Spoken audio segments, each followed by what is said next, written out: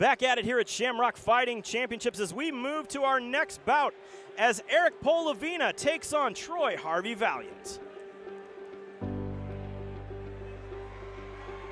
Across the cage, his opponent fighting tonight out of the first form red corner.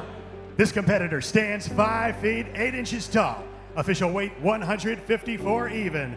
Fighting out of St. Louis, Missouri, introducing Eric Polovina!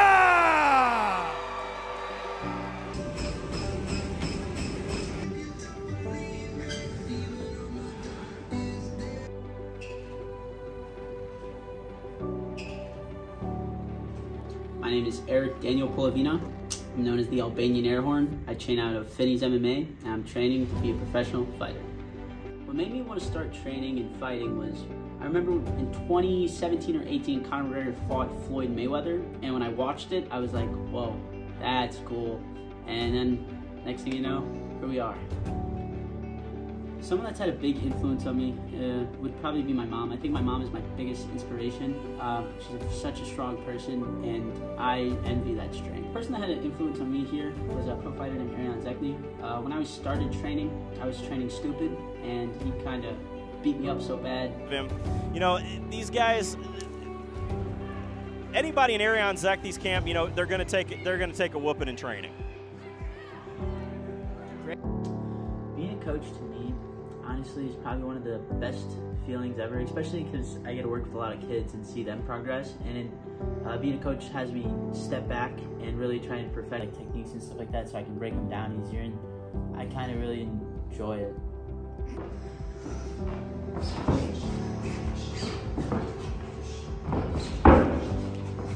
To be a fighter, for me, it means really to be like a 1 in a million type of person, since it requires so much discipline, so much hard work, and so much like intense training.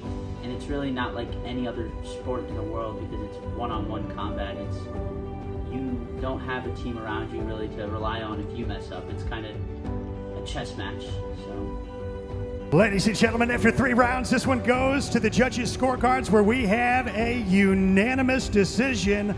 Ladies and gentlemen, tonight's winner is boxing out of the blue corner. Your winner, Troy Harvey Valiant.